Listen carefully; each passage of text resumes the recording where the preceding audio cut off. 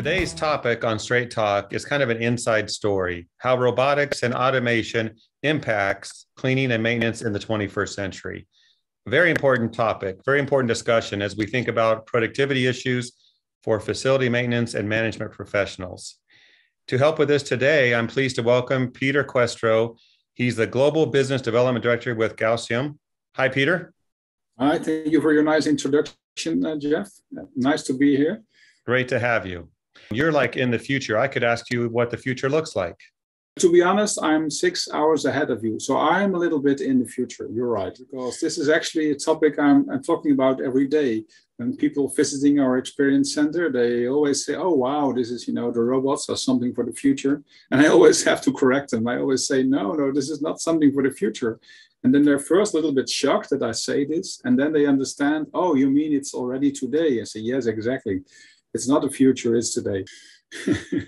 So agreed. Robotics, automation, it's here and now.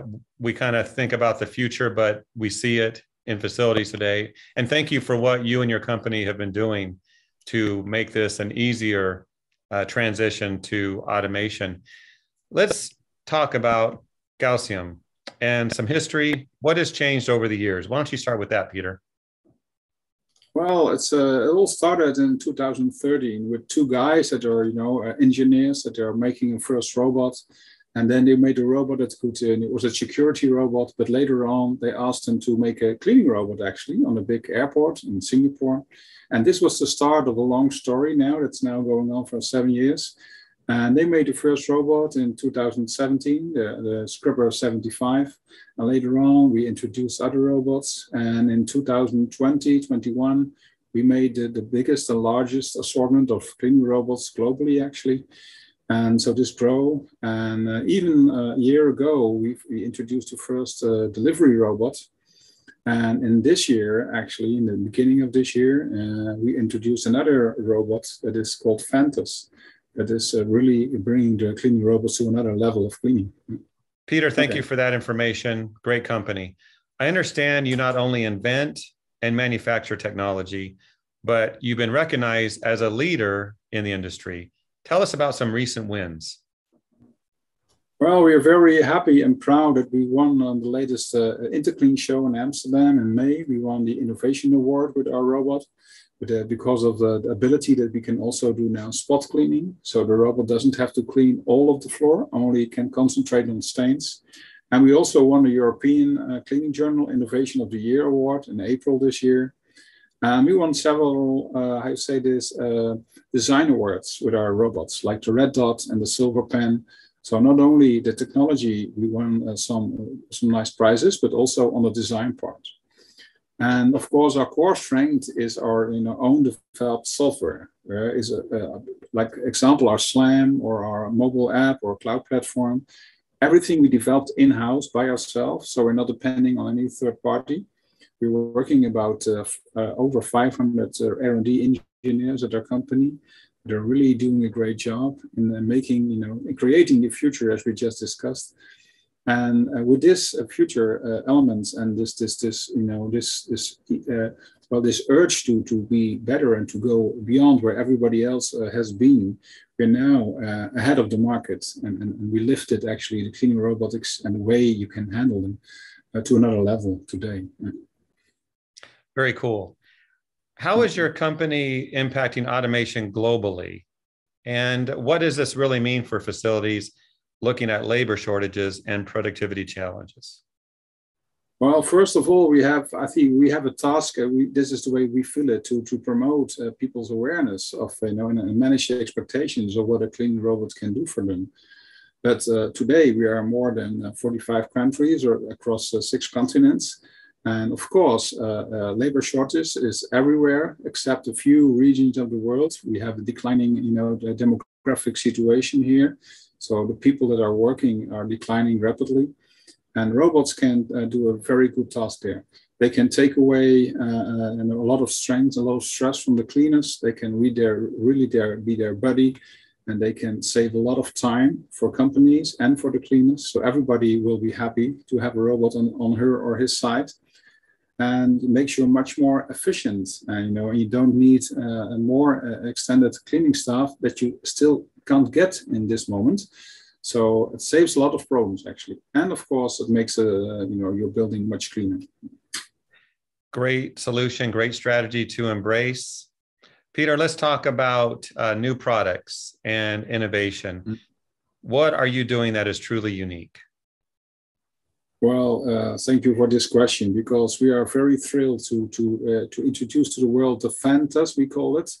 And this is a robot that can do the mapping by itself. So anybody that worked with a cleaning robot before or is interested in the cleaning robot should know that until now, you always have to map a space, map a building with a robot. This takes some time, mostly done by an expert, to be able to use a cleaning robot. And now we passed this stage.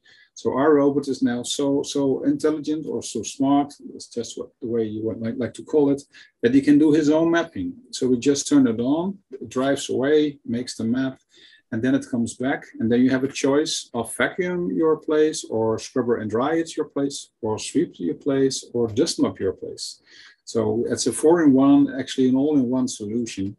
And with the together with the unique spot cleaning ability on this robot as well, and the fact that it can go under tables and desks, you have a most comprehensive robot you will ever have seen in this market. So we're very happy and thrilled to introduce this in October of this year. In August, we will start the mass production of this one. And there was a lot of attention for this robot on the Interclean also in Amsterdam. At some point, we had over 200 people standing there, taking a look from the robot, because this is something else, and this is exactly where a lot of people in our industry are waiting for, to take away the little bumps and the little things they have against robotics, that you have to do some installation, and now you don't. Then we think we really bring something to the market that has not been there before. So we're really happy. So thank you for this question, because we're very excited to bring this to the market. Well, that sounds like a great innovation, and I'll take one of those robots. So just send it to me. I'll pay shipping. Just okay, kidding. I understand you want this, Jeff. we will think about it. All right. Okay. Another question, Peter. For those considering automation and robotics for their facilities, what would you tell them? Well, to be honest, because I want to do this realistically, I don't want to sell something that is, a miracle machine. It's still a machine, but you have to have some rules there, of course, which you can do or you cannot do. So first of all, I would advise those people to invite somebody with a robot to do a site check. So they come to your place, not someplace else, no, your own place, and they take a snapshot, a free snapshot. Of course, you don't have to pay for such a service. And they have to explain you and tell you what is possible, what is not possible. So we manage your expectations. So we don't sell you something or we discuss something that is, not possible afterwards. And after that, of course, it's important how to integrate the robot with the cleaners. So how they can work most efficient together with the robot, because it's a real cooperation. It's not that robots are replacing people. They're just a super tool that make their job, their task much easier to do actually. So, and in efficiency, of course, and time saving, also the cleanliness, everything it will bring to a higher level. And to deal with this, of course, you need some little advice from the people that are working with the robots for several years now. So this is what I would advise to them. And then together, you can, of course, always make a return on investment calculation. So also the financial side of it, you can calculate together, and everybody will see that this is a very attractive and appealing solution that saves not only a lack of staff, but also economically brings a lot of efforts to the market. Well, that sounds like a real strategy with onboarding a new technology. Very smart plan, Peter. Thank you for sharing that. As we wrap up, any final words to those watching you would like to share? I would say if you really think about this, then please, contact us or visit us. We are coming to Chicago in October as well, to the US. So you're very welcome to come and see us there, to see the robot real life there, driving around. And we're very happy to explain more about the robotics and what they can do and not can do. And I would say follow us on social media as well.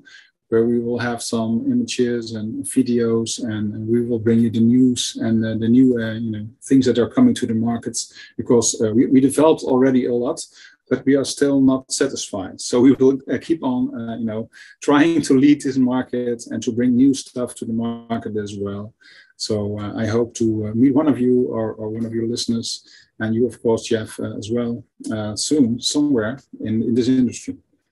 Well, I'll be at ISSA Show North America in Chicago, as you will be, and I'll come by and I'll be one of those spectators watching the demonstrations. I'll see you in Chicago.